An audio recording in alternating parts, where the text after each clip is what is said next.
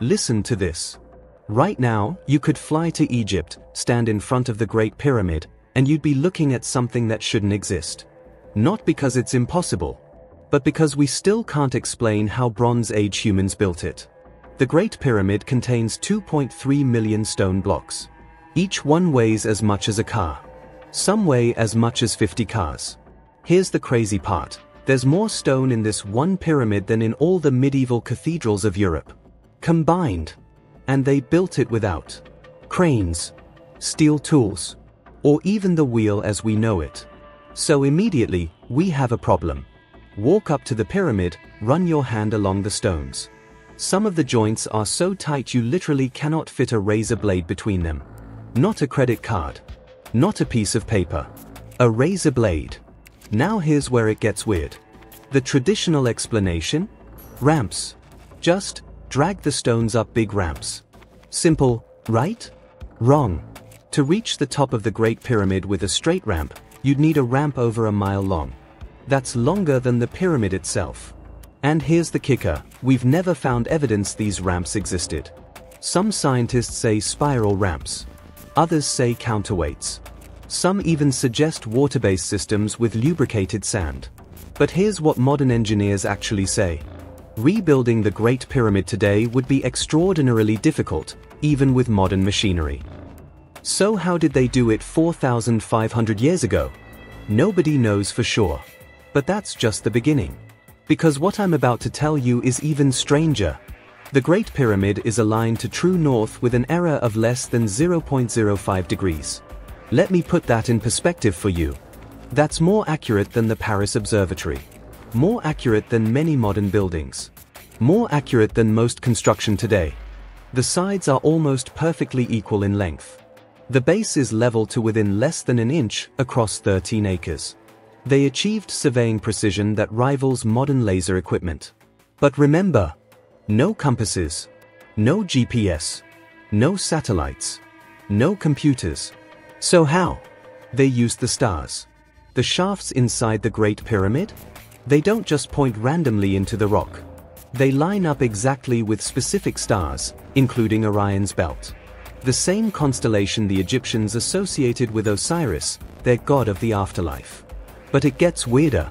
Some researchers noticed something incredible. The three pyramids of Giza, their layout on the ground, mirrors the pattern of Orion's belt in the sky. Coincidence? Maybe. Or maybe the Egyptians were building a map of the heavens on Earth. Because to them, the afterlife wasn't a vague concept.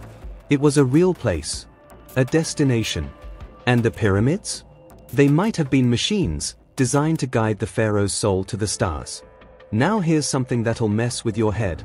Nobody's ever found a mummy inside the Great Pyramid. Think about that. This massive structure. Supposedly a tomb. But no mummy. No burial inscriptions. No treasure. No proof it was ever used as a tomb. And the internal design is bizarre. Narrow shafts that go nowhere. Hidden chambers discovered using cosmic rays in 2017. A massive granite box in the king's chamber that's too big to fit through the corridors. Which means it had to be placed there before the pyramid was finished. So what was this really for? Some say symbolic. Others say ceremonial.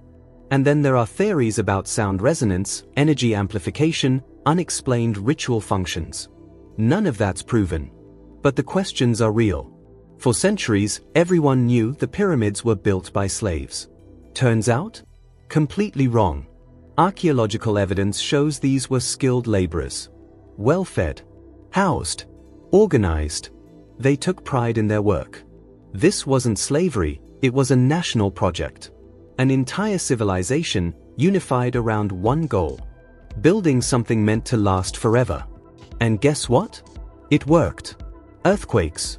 The pyramids survived. Floods. Still standing. Wars. Still there. 4,500 years of time itself. Barely weathered. Their shape distributes weight perfectly. The stone absorbs stress. The foundations are incredibly stable. Most human structures decay in centuries. The pyramids have outlasted empires. They weren't just monuments. They were engineered for eternity. The pyramids don't break the laws of physics. But they absolutely stretch our understanding of what ancient people could do. They force us to ask uncomfortable questions. Were ancient civilizations more advanced than we assume? Have we underestimated their knowledge? Are we missing key pieces of the puzzle? The pyramids are a reminder that history isn't a straight line. Progress isn't always linear. Human ingenuity didn't start with the iPhone. The mystery of the pyramids isn't about aliens. It's not about conspiracy theories. It's about us. What humans were capable of thousands of years ago. What knowledge might have been lost. And what we still don't understand about our own past. Because when you stand in the shadow of the Great Pyramid, one thing becomes absolutely clear. These weren't built for a single lifetime. They were built for all of history. And they're still waiting for us to figure them out. If this made you see the pyramids differently, hit that like button. And drop a comment. What's your theory on how they built these things? Subscribe if you want more mysteries that actually make you think. I'll see you in the next one.